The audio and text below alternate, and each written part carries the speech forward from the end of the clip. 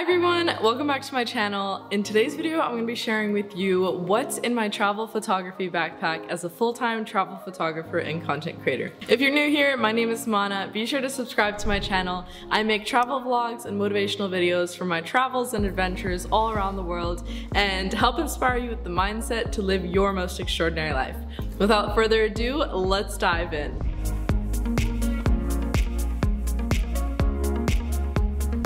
So first things first, what camera do I use for my travel photography? I shoot with the Canon EOS R5. I am currently shooting on the Canon R5 right now, and then the Rode VideoMic Pro Plus. I'll be showing you an overview of it right here. The Canon R5 is an incredible camera for travel photography, really any type of photography that you want to do. What I love about this camera is the intersection of how lightweight it is versus the mirrorless, incredible high quality that it produces. For someone like me who's a solo traveler a lot of the time, I'm hiking, I'm backpacking, I'm out in nature, I want my backpack to be as lightweight as possible, and the Canon R5 helps me do that. The lenses that I shoot with are the 35mm RF prime lens by Canon, and then the RF 24-70mm lens from Canon as well. I've found that with those two lenses, that is everything that I've shot all my photos with for the past 2 years, for everything from portraits on the 35mm prime lens to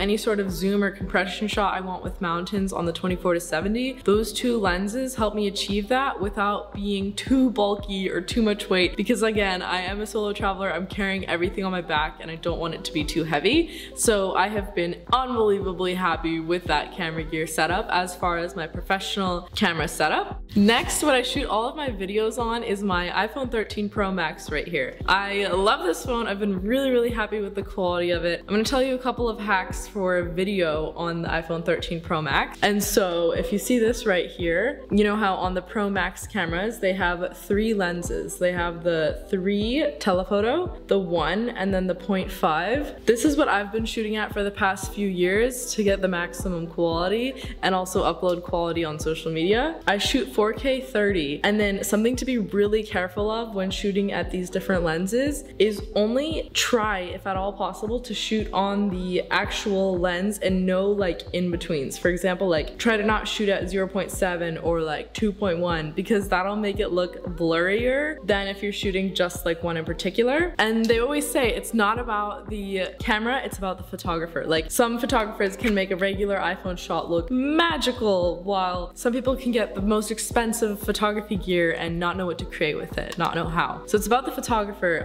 but these are some of my hacks with creating with the iPhone. And so you always want to try to have this like two-handed, like really stable grip, and then like you basically become like a human gimbal when you're trying to travel and do travel photography. And then there's also this like walk that you want to do, which is like, I don't even know how to show you. Maybe I can stand on this. It's like a knee walk where you like walk and glide forward without ever like fully standing, and then it's all about just like subtle body movements with trying to get like really good shots, or like slow pans, less is more type of thing. And then the other thing too, some shots that I've really loved is like playing around with the 0.5 lens, and then just like that's a lot of my signature shots as well. That might be fun to play around with. And then as far as what I have on the phone, so this is from Rhino Shield right here. I believe it's like a larger version of their pop socket. I'm not exactly sure what they call this, but I really like it. I've just put it on my phone like a month ago, and it's been really fun, just some added stability for my phone. And then this right here has been on my phone for 2 or 3 years now. It is the Moment Loop Strap. It's game changing. It's amazing when you're using your phone in a busy, crazy city, when you're traveling. Like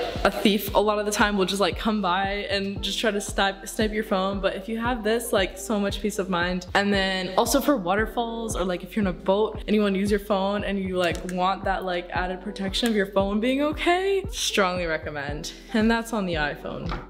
Okay, so up next, right here, I shoot with the GoPro Hero 10, and this whole setup right here is the creator setup. And so it comes with this light right here on top. To be honest, I don't use the light that much. And then this little mic right here that just helps enhance like the normal GoPro audio. And then it has this Volta mini tripod / charging stick, which is great because you plug this right here right into the GoPro, and it helps keep your GoPro charged for like, I think it's like 3 or 4 times the normal battery's life, which is amazing. So your GoPro just installs like right onto the top of it, and then this like loops onto your phone. And I find this so easy and handy to vlog with, like especially for the types of vlogs that I like to do. Like you can check out my Switzerland vlog or my Dolomites vlog. Like I was just vlogging with this the whole time. I found for me, like my original idea was to vlog with R5, but realistically I'm not about to be taking like a giant camera out to vlog and everything like that. This is super small, it's super handy, and it's perfect for me. And then the GoPro without all of this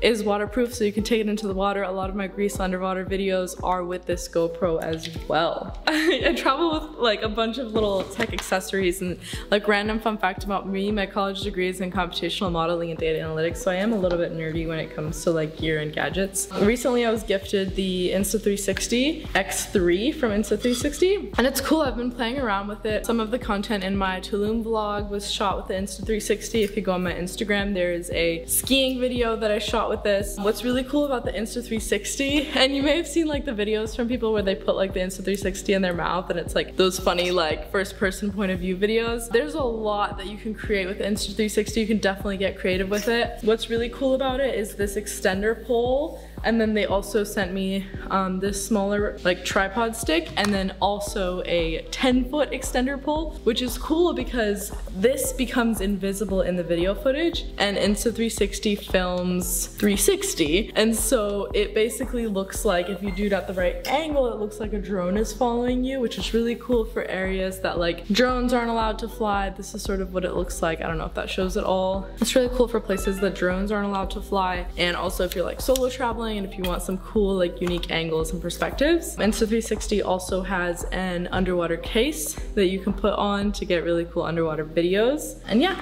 strongly recommend that. Something else that I always travel with in my little gear compartment is an international, just like everything converter. This is a travel adapter with 4 USB ports. This converts from everything: EU, UAE, UK, US, Australia, like all sorts of conversions in one. And then this, I believe, is also the type that has like the voltage converter. So you don't have to worry as much, hopefully, about like your straightener plugging into an outlet that it isn't equipped for, and then it like zapping your straightener because the voltage didn't equate. I'm not an electrician, so I don't fully understand, but this thing, I've been great. I've been rolling smooth. And then the other things that I have in here are just like spare GoPro parts, and then I also always travel with just like chargers, accessories, different types of USB chargers. Something to know if you're going on your first international trip as well, like a lot of the newer iPhones, they have the lightning cables only. You will want to make sure to get a USB compatible charging port so that you can charge your phone on airplanes or some places that are USB compatible only. iPhone always likes to be special like that,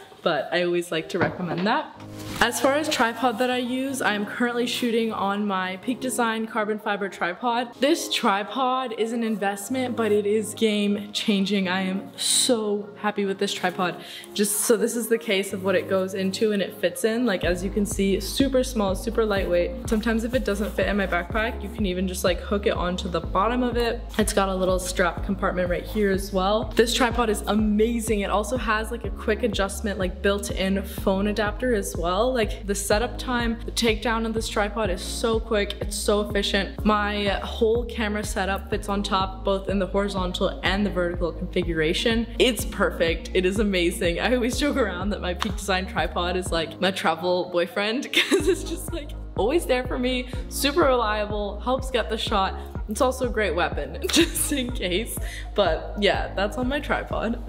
Next, over here, as far as laptop. So I used to be team Microsoft for a long time, I don't know why, but when I became a full-time content creator in 2020, I invested and I switched to a MacBook Pro 2019 16-inch. Feels like working in the future. This is amazing. So strongly recommend a MacBook if you are a creative. These laptops are just built for creatives. And then right here I have my SanDisk 2 terabyte SanDisk Extreme Pro portable SSD. Amazing. I used hard drives my whole life for backing up data, but I would so strongly recommend getting this specifically. All of my creator friends have this one for travel, just because it's like, you can literally like from sometimes, like not that you should throw it around, but it's like falling around, and you don't have to worry as much with these, like knock on wood again, with it getting corrupted, because the hard drives, the other ones that are sort of bulkier, have literally disks spinning inside of them.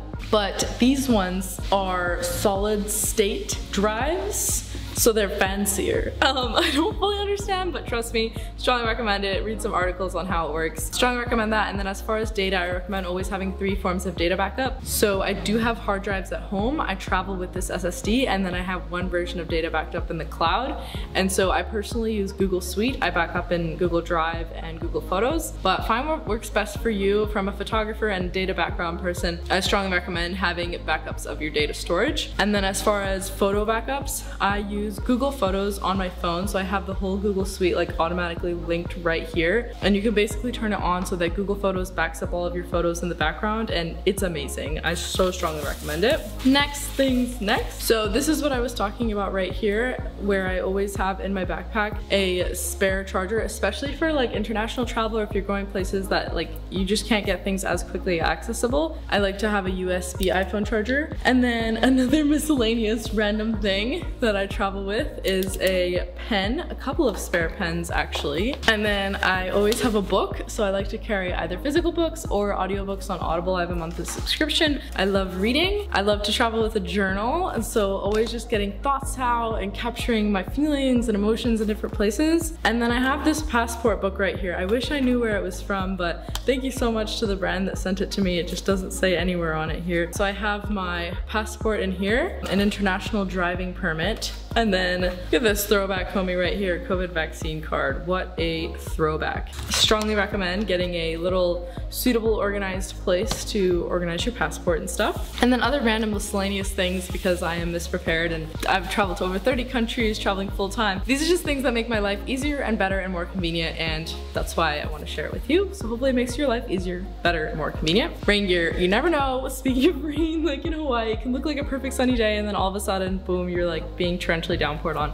So this packable poncho right here, I think I picked it up from REI for $15. It is a more premium poncho, but I was tired of getting the cheap ones that always ripped, so I invested in a premium one, and this one has saved me and my gear so many times. And then this right here is a small travel-sized umbrella from Vera Bradley. I love that it packs down so small, and it's super cute, like all of Vera Bradley's stuff. And then right here, I have my Patagonia packable travel pouch and a headlamp. So, you know, I'm a big hiking gal, but it is important, I think, to travel or carry some sort of flashlight with you just in case. But I travel with this headlamp, and what I love about it is that it's USB rechargeable, and so I just use my charging batteries or charging cords from my camera gear and stuff to charge this. And then inside of my pouch, so like what I actually travel with, and I have learned all of this the hard way, I travel with like a little mini medicine cabinet.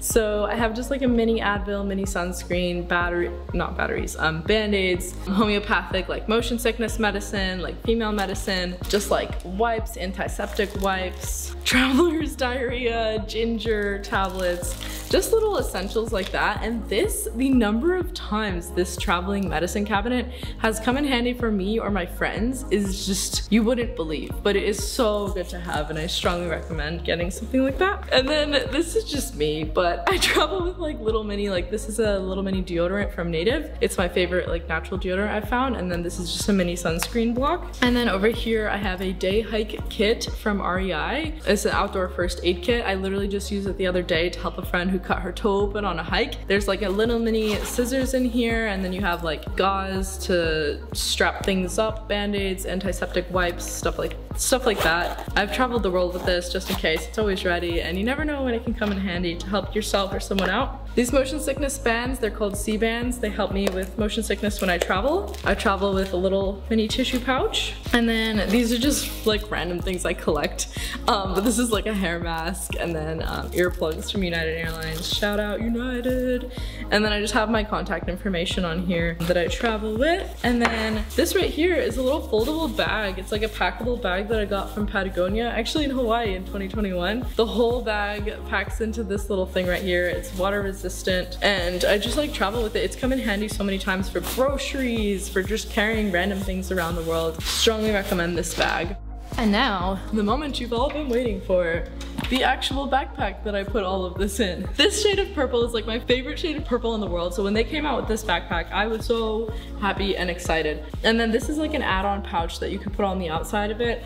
As you can see here, I've put it on and this is the size of the backpack. And so something that I was looking for as a female full-time solo travel photographer, I was looking for a lightweight photography camera backpack that could still fit all of my stuff, but would feel comfortable on my back. And it's also built for a traveler. So it has this thing where it like loops onto your luggage, which is amazing. There's a water bottle component. I travel the world with my Hydro Flask emotional support water bottle right here, as the trends are saying these days. I have a couple of my favorite stickers on there from Rachel Pohl, from Kauai, Hawaii, and then Keep Nature Wild, because nature should be always kept wild. So let's talk about some of the features of this backpack. Like, as you can see here, it's like covered in mud from my last hike, but it is water resistant. I have been dumped on in the rain, and this backpack has kept my gear safe and dry. So in this little pouch right here, I just put like many little essentials. Like a lot of the times, I will also just put like my AirPods in there, which also the AirPods Pro with the noise cancellation, amazing for travelers and flights. And then I also travel with a little battery pack charging thing. Can't remember the name of it right now, but that's what I travel with.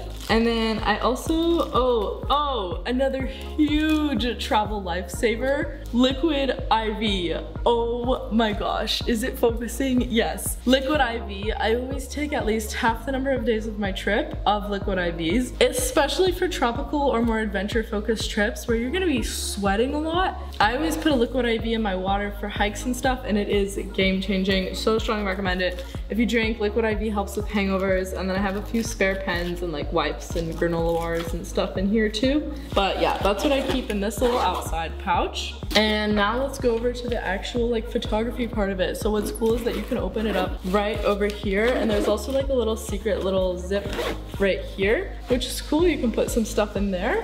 You open it up. Typically what I do on a hike is I lay it flat, but for the purposes of this video, I'll try to angle it so you can see it better. And so as you can see, this is what the inside of it looks like. Again, it's very muddy right now because Hawaii in the winter is just rain and mud, but that's just real life.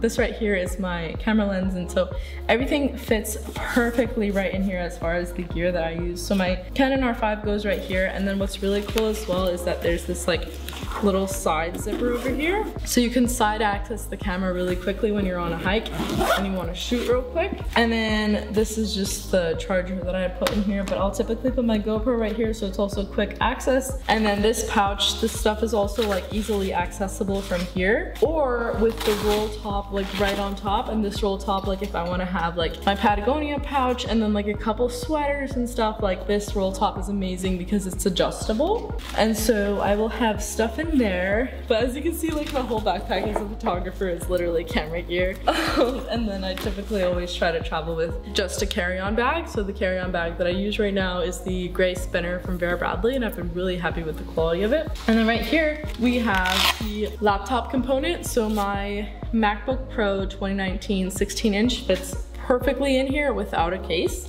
And then over here you have some compartments. So I just have my little like business cards right here, which is super exciting. Yay! And then in here I keep spare batteries. And so I have spare batteries, memory cards, like my Canon R5 battery and memory card, and then also a lens cloth. Gotta keep those lenses clean. And yeah, that all like packs perfectly down. Super convenient and easy, and like everything that I just showed you fits perfectly in my backpack. Amazing. So that is everything that is in my travel photography backpack. Something else that I would recommend always is to have a light layer in the backpack with you. And like with bags and stuff these days, if you're checking your bag, you never know what can get lost. So always have like a bit of essentials so that if you're going to a new place, you can like, you know, just like be for a few days without, if you'll need stuff and if it's a more remote location. Now I'm gonna go set up my behind the scenes setup and show you how I use the Canon R5 to take solo self-portraits on my travels, and show you some of the photos that I've taken on my Instagram as self-portraits. So let's go. Okay, so here we are. I have got the Canon R5 setup right here. So this is the R5 and then this is the 24-70 lens right on it. And it's on the Peak Design tripod with the Peak Design wrist strap. This thing's amazing and I so strongly recommend it. So I've got this set up right here. I'm basically going to show you flipping the camera into the vertical position. I'm filming this all on my iPhone, by the way, so bear with me. Flipping it all into the vertical position, and then I'm gonna turn on the interval timer and step into frame. So let's go. Okay, so this is a full view of the Peak Design tripod. It still goes up one layer higher than this, which is amazing. And then literally right in here, you have the phone piece, which is so cool. Within seconds, you can mount this right on top, and that is the phone mount for you. And then what I also love is that this hook right here, if you're ever like in a super windy place or location, you can like hang like your backpack from here or a water bottle or a carabiner just as a counterweight. But I have never had any issues with this guy. It is sturdy, like I said, best travel boyfriend. I'm kidding, I'm not. Okay, so we go right here, we click menu, and then in the Canon R5 in the first frame you go to menu 6. You have interval timer, enable or disable. I like to enable, okay. And then you can click the number of shots that you want. So you go into info and you can click the number of cadence of shots that you want. So last night I was doing like a little bit of a further location, so I added more of it. Typically I'll do 30 shots in, taken every 2 seconds, and then I will set everything just the way that I want it. So my ISO, shutter, it's a little bit dark right there. So actually I'm going to move the frame to maybe like, and so the great thing about the R5 is the autofocus. But basically I'm just gonna be popping a squat right there. We got the interval timer ready to go. And then one other thing too that you can do is flip this so that when you're in frame you can see it, but I honestly don't really do that. So that is rolling. Basically what I like to do when the shots are shooting is just like slightly change up the angle at which I'm posing each time. And then like I know it's every 2 seconds, so like you can hear the shutter, or like whenever you want to move, just do like a slight movement. And the camera is just taking all the shots, which is so sick. So there we have it. Oh, that is not flattering, but yeah, that's what it looks like. And it's just shooting away. Whee! So just to review one more time, menu, interval timer, enable, okay, and then the autofocus. So that half click on the Canon R5, those green dots, that is the autofocus, and I find that it typically crushes it. So now it's shooting. You can flip out this screen if you want a little bit of like being able to see what's popping. And then once I get into the frame, I just like slightly move around my poses every so often. Gotta get a classic smiling one, and then I'll do like the look off into the distance. Basically what I like to do in my photos to make it look as natural as possible and really make sure that I'm getting the feeling that I want to get across through my photos is like when you're in nature, you're amazed, you're awed, you're grounded, whatever feeling that is that you want to get across, like take a deep breath, exhale, and like emulate that. Like, yay, you know, like that excitement, that energy, and like just like slightly move your body, make sure your shutter speed is high enough for that. If you want more of this in depth, let me know. But yeah, basically that is my process. I hope that was helpful for you, and I so strongly recommend all of this camera gear. Live your best life. I really hope this was helpful for you. I wish that I had invested in photography gear earlier. I had a lot of imposter syndrome when it came to photography. I was like, I love it and I have fun and I'm good at it, but I can't be a professional. But you can be. If you feel that calling within you and you love it, go for it. Live your dreams. I hope you enjoyed this video, and if you did, be sure to like, comment, and subscribe. Let me know if you have any questions or what you would like to see in future videos. My name is Mahna Ghafori, and here's to living your most extraordinary life. Peace!